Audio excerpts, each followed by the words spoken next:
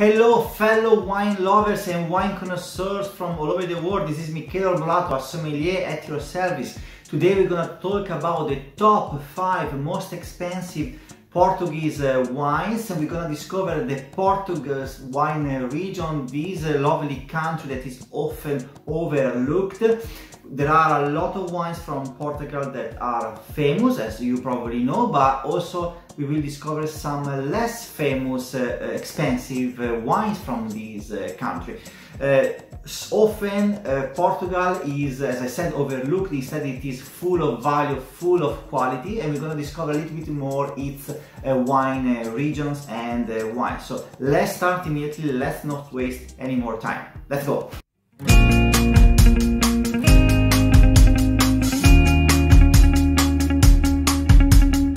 In position number 5 we have Barca Vela by Casa Ferrarinya, one of the most famous table wines from Douro estate or quintas. You can get this wine Barca Vela for an average price of $700 per bottle, so we start quite high immediately.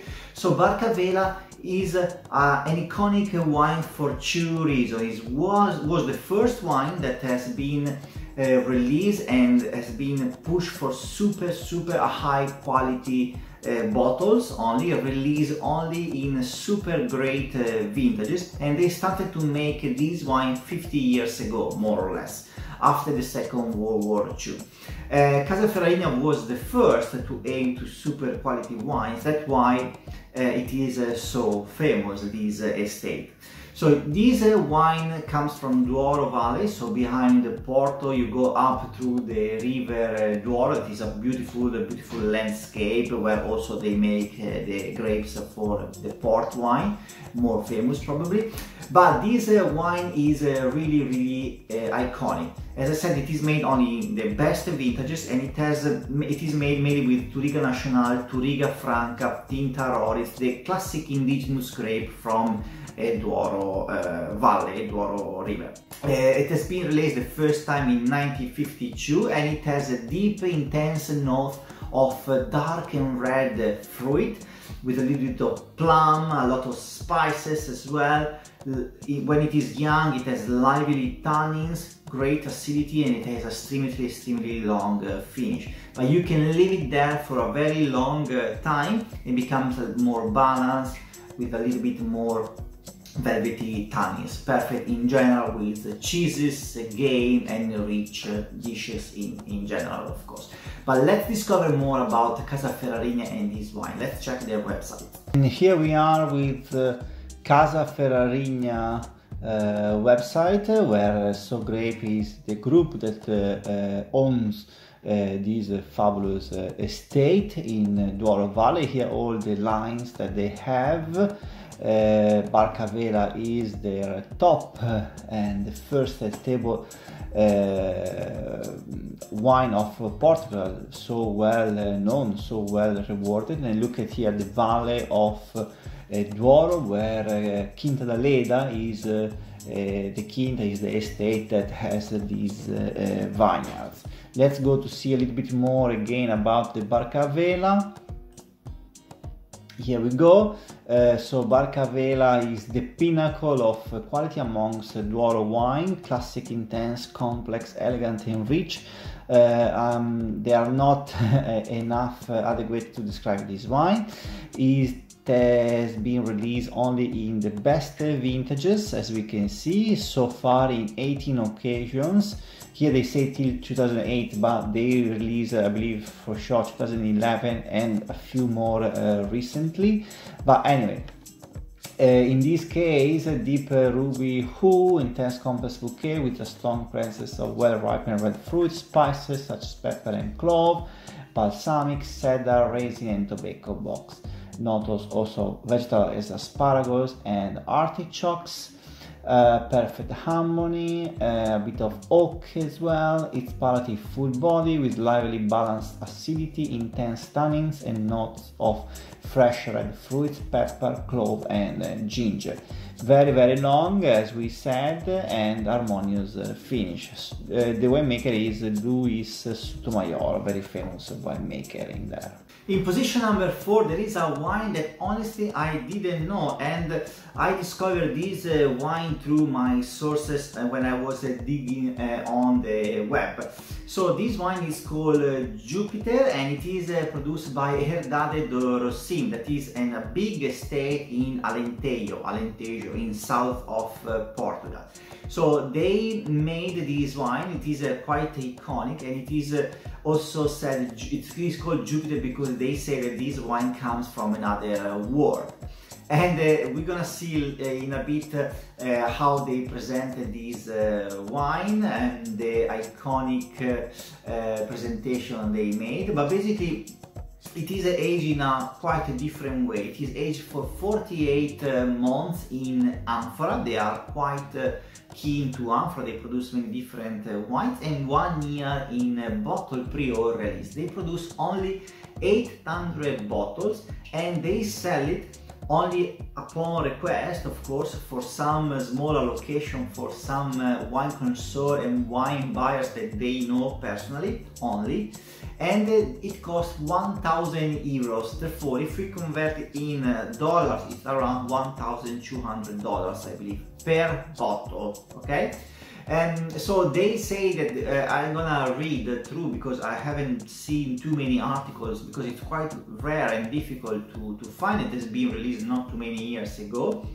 Made with Trincadeira, Tinta Grossa and Alicante Bouschet, that are the main grapes that come from Alentejo. They say great complexity with strong minerality. I believe there is a little bit of graphite and vegetable notes. Long finish, nice acidity and a good balance accordingly to what they mention. Firm tannins and rounded tannins as well. So I believe also that this wine can age and stay a very long time. But let's check immediately what is behind Herdade do Rossim and the Jupiter wine. We're gonna see also the launch of this fabulous wine, the presentation to the public. Let's go. And here we are with Herdade do Rossim, this big, I would say, estate in Alentejo. They have wines a little bit all over the Portugal, but let's start here with seeing the beautiful estate that is partially under a hill, beautiful art as well, nice reception, beautiful hill. They have a terrace, they have a reception, they have a kind of restaurant, I believe, as well. And then here is the amphora that they use to make the Jupiter as well, some of their wines. So they're kind of main fingerprint for their premium wines. I want to show you now a nice video that is about the presentation of this wine. And here we are with the main day when they launched the wine, they presented the wine. So they wanted to show off a bit, I'd say, but beautiful venue. This is one of the famous restaurants in Portugal, I believe. And so nice packaging, as we can see. Madeira wines in here, and Rossi, they produce sparkling, they showcase all their portfolio as well. I believe important persons in this venue, and paired with some exceptional food. Probably they did a wine flight where they presented also the Jupiter. Nice food, explanation, presentation, tasting of the wine with a lot of glamour around it. And so that was an important thing I wanted to show you.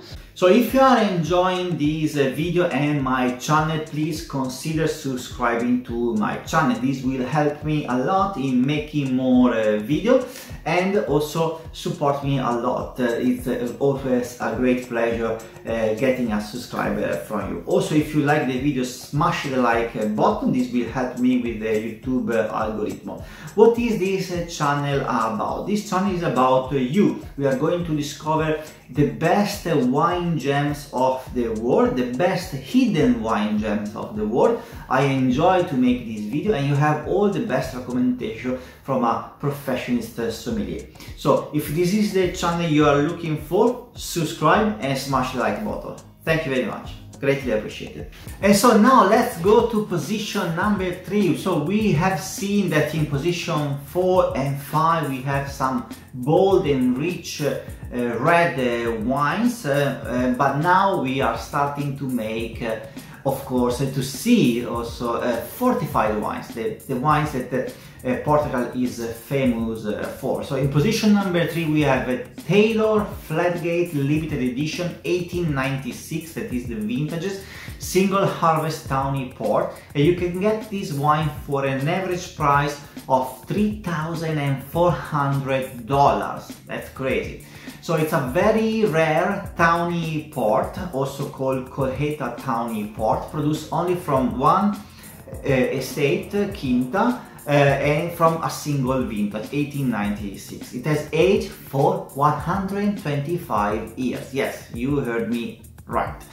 So it has been aged in cask. Of course, we will see later also how they made. There is a nice video about, and it is allocated and sold only by strict allocation. It has been put in this fancy bottle that is like a decanter, because these kind of wines, when they become very old, they have a lot of sediment. Mahogany core, a little bit very dark, with depth, astonishing depth and density. Black coffee, licorice, tobacco nuances, plus cedar wood, rose petal, dry rose petal, I would say, black pepper and vanilla. These are just some of the layers within this wine. Mellow palate, of course, and very dense. This is perfect, I would say, by itself. And here we are with the Taylor Tawny Single Vintage Port 1896 Single Harvest Port, Tawny Port, so very rare to find. It's also called Colheita Tawny Port. A beautiful bottle, as we have seen. It's a decanter basically, made only for this wine. Beautiful packaging. There is also a kind of little book inside that explains the vintage, the flavory notes. It's a kind of wine for kings, and let's discover a little bit more. A 125-year journey in time, has been aged for 125 years. It's unbelievable. And I want to show you now the video. Beautiful, from harvest of 1896. Here we see the cask. We see the cask, people walking around, and has been, of course, part of the regular racking, providing the opportunity to monitor the evolution of the port. Amazing images, people tasting, racking, it gets through oxidation, and in the end only 2 casks were left of these 125 years port remain so far, and they created a bottle like a decanter specifically for this tawny port, single harvest. Beautiful, I would say, and I really hope to have the chance to try this beautiful single harvest tawny port, because it should be something astonishing, I believe. But let's discover a little bit more here. And it says the launch of a wine as old, valuable and unique. It will occur only a handful of time in a generation. It is by nature historic event in its own right, and restricted to a very small circle of rare wine collectors and connoisseurs. Indeed, the bottle, each decanter designed and produced exclusively for Taylor's 1896 single harvest, was individually hand blown and finished by skilled craftsmen, making it unique. I believe so. And as we have seen, mahogany core, a lot of flavoring notes that we discussed already. I would say beautiful, beautiful, beautiful. And the year 1896, It was the year that the Queen Victoria became the longest reigning monarch in British history, and I believe there was a great connection at that time between Portugal and Britain, as there is till now as well. And in position number 2, we couldn't not have a Madeira wine, a wine from this fantastic island in the middle of the Atlantic. Beautiful island. I love Madeira wines because they are made in a very unique way. They are heated. And if you are curious to know a little bit more about Madeira wines, I made a beautiful video that can explain to you a little bit better and deeper how they make Madeira wine, and here you can see the video I made, and in the description below I put the link, so do not miss it out. So let's go back to position number 2. We have HM Borges Terrantes Vintage Madeira, and you can get this wine for an average price of $3,800. Terrantes, it's a very rare white grape that they don't use anymore. That's why it became very expensive. So basically, it has over 100 years. They don't declare exactly the vintage.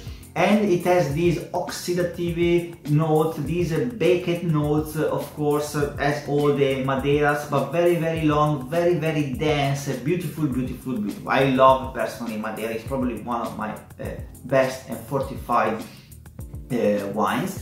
And so let's go to see a little bit more behind these HM Borges, where they are, how is the island, how are the vineyards, and how is the bottle. Let's go. And here we are with HM Borges, a beautiful estate in Madeira, founded in 1877.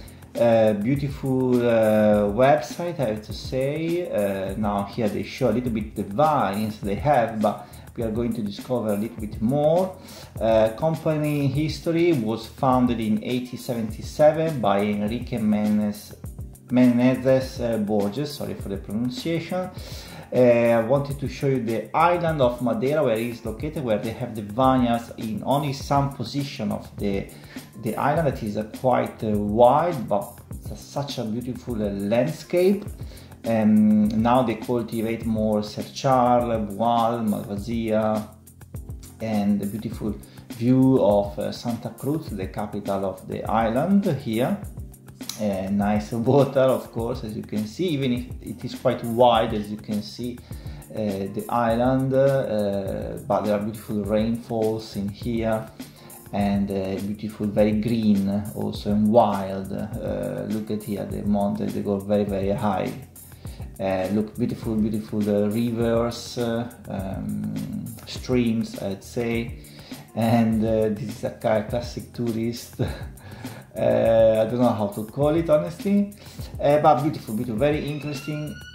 And who is in position number 1? In position number 1 we have another port by Graham's, W.A.J. Graham's port, Ne Oubli Port. Please pardon my pronunciation. You can get this wine for an average price of $6,900. That's correct, yes guys. So it's a tawny port as well, aged in cask for more than 100 years, as we have seen the Taylor Fladgate. So similar, I would say, but even more rare, because they produce even less bottles. So here is a common factor: less bottle you produce, rarest become, therefore higher in price you sell it. Basically, that is a common factor. So beautiful. Even here we have a lot of these coffee, mellow taste, very dense, very dark in color, beautiful by itself, I'd say. I wouldn't go with anything else, but if you have to go with some cheeses, I would say. But I would say that it's perfect by itself, or with some chocolate, maybe dark chocolate, bitter dark chocolate on the side if you want to try. It's a kind of wine. These are kind of wines that they must be enjoyed slowly. Okay, imagine that you have this wine that has already went through a lot of years, so it doesn't expire, so you can really drink it and appreciate it over time. But let's go to see what is behind this beautiful estate and this beautiful wine. We are with Graham's Port, established in the 1820. Till the present day they are still there, and it belongs to a big group as well now, the Symington cuisine. It's the same family that founded Graham's, but they became quite big over the years, I'm sorry.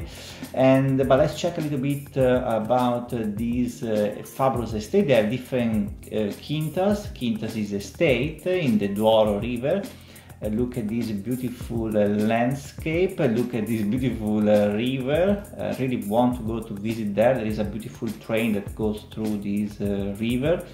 They start from Porto. Amazing landscape, quite difficult, I would say, also to cultivate in these terraces and make these terraces. Very, very nice. You see a lot of dry walls to make these vines, single rows in there, because it is quite steep, I'd say. And let's go to check a little bit Neublewood. Neublewood, the Symington family has released only 656 bottles of this port. That is fantastic. The family named this wine Neubli after the original grain family motto of the company, where Andrew Symington started his life's work. Grandparents. Now 130 years later, they have decided to bottle the 3 remaining barrels, and they create this extraordinary individual number handmade crystal decanter, specifically designed. We're gonna check it out in a moment.